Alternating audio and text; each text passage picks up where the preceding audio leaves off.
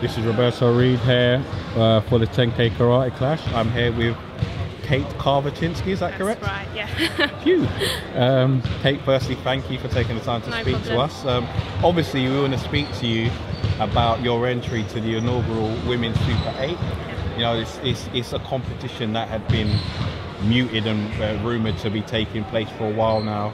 I know Joe and the guys at 10K have been actively preparing for the announcement. And firstly, how happy was you to hear that first there was going to be something for the ladies, and secondly that you were an entrant? Yeah, absolutely delighted. I mean, obviously we all heard rumours, but the 10K's always been a men's only event, so it's been fantastic, and I mean the coverage they get from it is superb really. So to hear that women can be involved as well, I know it's only maybe a little part at the moment, but it's just fantastic for us to be able to get, you know, that exposure, that coverage, that ability to fight on that kind of setup is just going to be fantastic.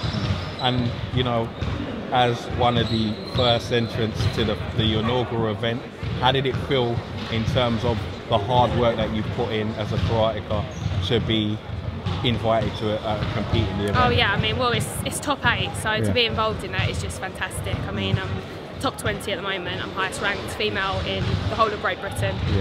So to go into it, you know, I'm feeling really positive. I'm ready to have some good fights, you know, see what happens on the night, but ready to train hard for it. I've got a lot of competitions building up to it as well, so yeah, I'm really excited. And you just mentioned, you've just kind of touched upon my next question. You know, as the highest ranked female competitor in the competition, do you feel any added pressure in terms of a lot of people are going to expect you to do well, if not win? Well, I'm hoping the expectations there. You know, it's quite a nice feeling going in thinking you're backed, but no, I'm just going to go and enjoy it like I have been. I enjoy competing. I love being on the mat, win, lose or draw. I love it out there, so I'm going for the win. We'll see what happens on the night, but really excited. And in terms of your profile and continuing to raise your profile, what impact do you think competing in the Women's Super 8 will have on I think it's going to be fantastic. I mean, you've got top class fighters there.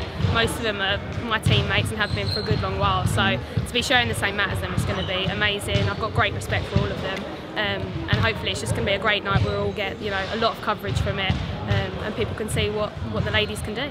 And you know, a lot of fans of the sport and a lot of the competitors have kind of spoken about the difference between male competition and female competitions in terms of what some people think are surprisingly how aggressive that women can be.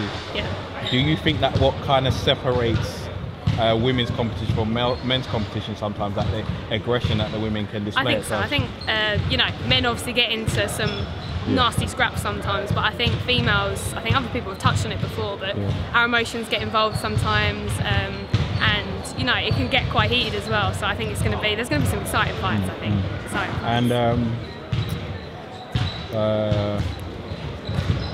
in terms of future progression of the competition, where would you like to see the Women's Super 8 progress? You know, or would you like to see it progress potentially into, for instance, a 10K for women, for example? I think that would be the main aim, of course. But you know, at the moment this is fantastic, and I think it's great to be on the same night as the men as well, to be able to share the experience with them, to be able to see how they fight. We all bounce off each other, you know, so the atmosphere is going to be great for men and women. So I think it's a great starting point. If it can get better, you know, in days to come, if we can get our own night maybe, or more prize money, of course we don't want that, but to start off with, it's fantastic just to get this exposure. Brilliant. And what have you heard in terms of what the atmosphere is like for a competitor? In terms of, a lot of men have discussed the feelings backstage in the warm-up area, etc., etc. What have you kind of been told to expect in terms of the pressure cooker environment? I've been on the circuit for quite a while now, been in my good share of finals, especially last year, and I've heard that you know, it's even better than any of those competitions. I think Joe does a fantastic job of, you know, making the athletes feel like it's something really special, setting it all up. So I can't wait. It's going to be fantastic. And finally, I've asked all the women I've interviewed so far regarding this question. If you could give a mission statement or tell fans what they can expect from you in the Women's Super 8, what would that mission statement be? I'm in it to win it. Beautiful. Thank you very much. Thank you.